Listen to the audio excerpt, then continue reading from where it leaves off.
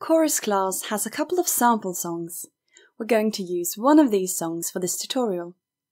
To find out how to get access to your choir song, check out the Join Chorus tutorial. Okay, so to rehearse a song, press the song you wish to rehearse to open the rehearsal screen. Let's see what this screen contains. At the top, you have the songs and the chorus names, followed by the audio tracks. And at the bottom, you have all the player functions. Let's set the song up for rehearsal.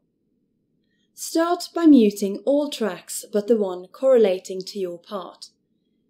This will make the app play your part isolated, so you can rehearse easier.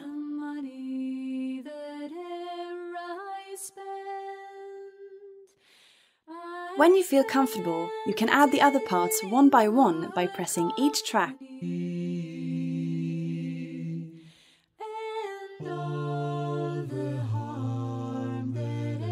You can toggle the sound for each of the tracks separately, and you'll notice that you can combine any and all tracks to your heart's desire. For more tutorial videos, check out the full playlist on our channel. Happy singing!